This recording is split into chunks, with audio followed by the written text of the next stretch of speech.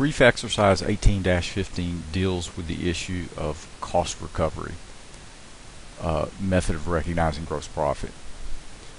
If you remember from our discussion in class, we said that revenue recognition can occur at the point of sale, most common point, can occur during production, but before delivery.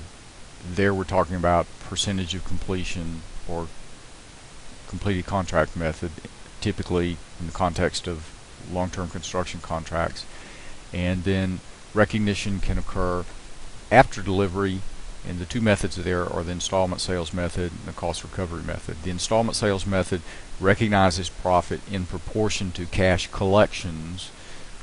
Every time you collect a little bit of cash, you recognize a little bit of profit.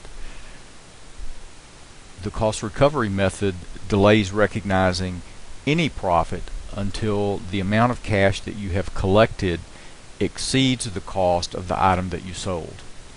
Both of these methods are used whenever there is a high degree of uncertainty concerning the ultimate amount that you're going to collect from the customer, where the cost recovery method is typically used when there's much higher degree of uncertainty, when there's significant uncertainty but not as much as under the cost recovery method. Then the installment sales method is used. So the cost recovery method, very conservative. Installment sales method is conservative but less conservative than the cost recovery method. So let's take a look at 18-15. So we've got a company. They sold equipment. The seller is the Shoes Corporation. They sold the equipment for $20,000. The equipment is on Shoes' books at $13,000. Shoes collected $10,000 of cash in 2014, $5,000 in 2015, and the remaining amount due, $5,000, was collected in 2016. So those are the basic facts of the problem. So I've scheduled out here 4 columns. A column showing the year, the amount of cash collected in that year, a column for the cumulative cash collections, and then a column where I have some notes. And those notes relate to the question of whether or not cumulative cash collections exceed the cost of the asset. So let's take a look at 2014. So we collected $10,000 of cash. Since that's the first year, that's the year in which the sale occurred, that $10,000 also is the cumulative amount of cash that we've collected from the customer. This column asks whether or not the cumulative cash collections exceed the cost of the asset. And the answer is no, because the cumulative cash collections of $10,000 are less than the cost of the asset of $13,000. So under the cost recovery method, there would be no profit recognized on this sale in 2014. In 2015, the cumulative cash collections, $10,000 last year plus another $5,000 this year, $15,000 is the cumulative cash collections. And the question asked in this column is whether the cumulative cash collections exceed the cost of the asset. Well, the answer is yes. 15,000 cumulative cash collections exceed the $13,000 cost of the asset. So then 2,000 out of the 5,000 that we collected in cash this year represents cash collections in excess of the cost of the asset. The first $3,000 that we collected this year, that we collected in 2015, is simply deemed to be a recovery of the cost of our asset, as were all the cash collections in 2014. So in 2015, we recognize $2,000 out of the $5,000 as profit on the income statement. Then in 2016, all of the $5,000 that we recognized is recognized as profit, because all $5,000 is deemed to be cash collected in excess of the cost of the asset. So the first $13,000 of cash that we collect on this receivable is deemed to be a recovery of the cost of the asset, and dollars $15,001 through $20,000 that we collect are deemed to be profit. Okay, so that's sort of the thinking through this. Let's just go through the accounting for it as well.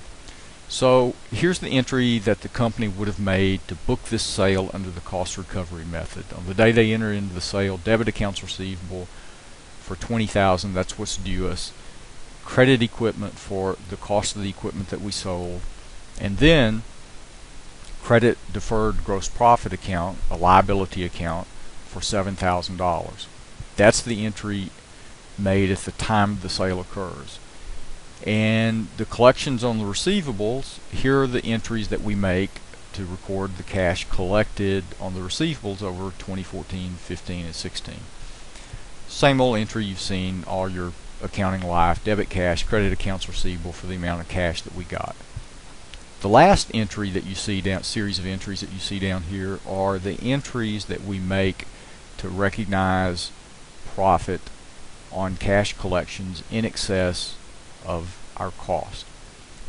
As we said before, the $10,000 that we collected in 2014, none of that cash was a cash collection in excess of the cost of the asset. So there's no entry prepared in 2014. I've denoted it simply by zeros here. In 2015, 2,000 of the 5,000 that we collected in 2015 is deemed to be cash collected in excess of cost. So we're going to transfer that 2,000 out of the deferred gross profit account. That's the account where we originally deferred the profit on the sale. Transfer 2,000 of that 7,000 over to the income statement by means of this journal entry.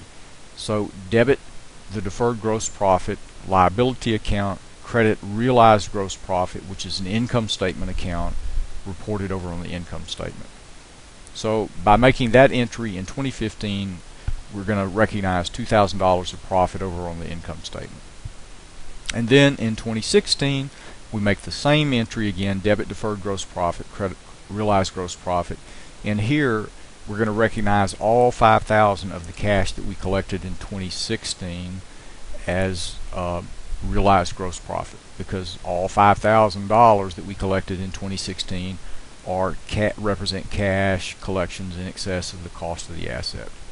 So that's the accounting for under the cost recovery method. Both cost recovery and installment sales method are used when there's uncertainty concerning collectability.